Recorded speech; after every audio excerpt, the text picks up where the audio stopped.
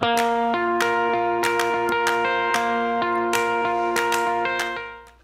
friends, it's Ashley, and today I'm here to share a weekly spread in my memory planner, and I am using the January Slow Days mini kit and digitals from Citrus Twist Kits.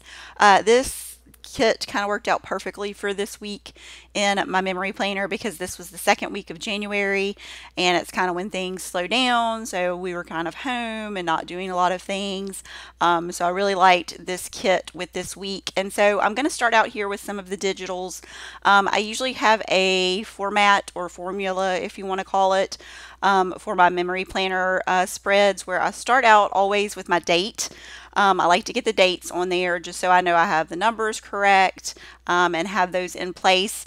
And the little days of the week that you see here, those are not a part of the digitals, but I actually sampled some colors from the digitals in Adobe Illustrator, and then I just used a font that I have to type up those days of the week. Obviously, it has the days of the week on my page here, but I like to make them a little more decorative, so I thought this would be a fun way to do that. That font, I think, is called Hello Sunday that I used. So that way, sampling the colors from the digital, it already matches what's in the digitals here and in the kit. So I'm just going to get all of these cut out, and I think I sized these probably just a little smaller than 2 inches wide, because each of these vertical columns are 2 inches, and then it's probably about 0.35. So I'm going to go ahead and get those all in place now. And I just use my tape runner and add a little bit of adhesive behind those. And you'll notice that most of the times the memory planners start on Monday. And I don't mind that for my memory planner. If it's for like my functional planner, where I'm planning out assignments and appointments and things like that, I actually like to have the week start on Sunday. But for these, I do not mind the week starting on Monday. So I do keep that same format here when I put my days of the week. And so I am adding my dates, and I didn't realize that I didn't have the camera recording when I first started, but I did go back and start it so you could see just adding these here. And this is a stamp set from Citrus Twist Kits, and I cannot remember the name of it off of the top of my head, but I'm pretty sure it's still available in the CTK shop, and so I will link that below. So now my next step is getting the photos, and I just print all of my photos out of Adobe Illustrator. I just kind of go in, and if it's like a prominent photo that I want to feature, I'll usually make it a little bit bigger. And then if it's something like these I'm cutting here, I'll make a little smaller. Most of these are 2 inches or smaller. So I get all of those cut, and then I kind of start placing them and getting an idea of where I want them to go, and also kind of building in some of the embellishments. And I usually like to keep things pretty flat. So most of my embellishing on a memory planner spread will include like die cuts. These die cuts are from the kit, also stickers, and also stamping. So I did print some of the digital papers also from the Slow Days kit, and I'm going to kind of use those to bring in some color and just fill in some of the columns here. And so I really wanted to feature this book because I've been waiting for however long it's been since the first one came out to read the second one. So I cut that paper to fill in the column there a little bit more, so it would kind of peek out around the top and bottom of my photo. And I also had these little reading embellishments in the die cuts this month, which like I said, were perfect match for this week. So I used the little card that said currently reading and cut that down, tucked it in the top, and then used the books also. So I'm going to go ahead and get all of my other photos in place here. Sometimes I will do like a interactive type thing, and you'll see that in a minute. If I'm not doing something interactive with the photos, I will go ahead and get those in place. If I am going to do something interactive, I'll kind of get everything else in place and then figure out what I want to do to create that interactive element. So that little pocket right there, well, it's not a pocket yet, but that little card was one of the journaling cards from the digitals that I sized down a little bit, and I will be using that in just a second to actually create a little pocket. And so you'll notice on this this layout, this is a Cocoa Daisy planner insert.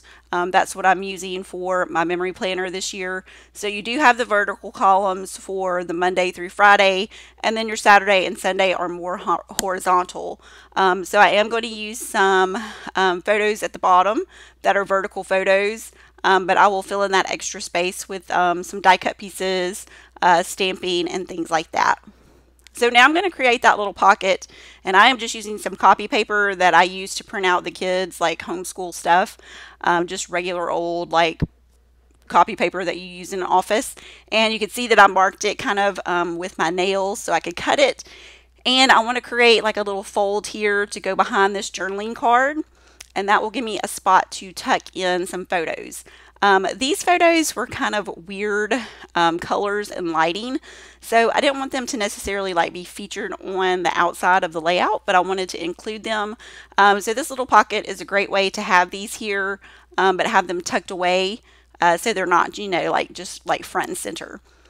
So I put some adhesive on the back of those little folds, and then I'm just going to cut it down where it overlapped at the top, and that you can see those will slide right in. And I liked that little time well spent because it kind of went along with doing my nails. This is new Color Street nail strips that I've been getting, and I'm really enjoying them. So I wanted to document that. I got the monthly box, and this was my first one.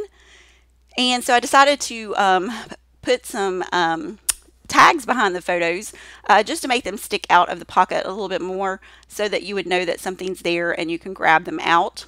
And I'm going to put both of these on here. And once I have those, I'm going to take them and stitch. So I just stitch that together, and it creates a little flip up where I can go in and put my journaling also. And so now you can see that those stick out a little bit there from the pocket. I wanted to use these stickers. These are also part of the Slow Days kit, and they're kind of like a typewriter font, so they're really cute, and they kind of match my journaling because when I do my journaling, I always use like a typewriter style font. So I wanted to use these, and there's like a blue color and then this white color with the black letters, and I really liked this one. So this photo didn't really need journaling, so I just used the little alpha stickers here to spell out daily chores. I feel like we are like constantly running our dishwasher. I'm sure most of you are the same. So this was just a moment when I was emptying it and refilling it, so I just snapped a photo. And I also added the word errands on on Thursday with those same little alpha stickers. And now I'm going in with some more embellishments. These are some ephemera pieces that are part of the kit. And then I think these are also available digitally. And I do have some digital ones mixed in here too.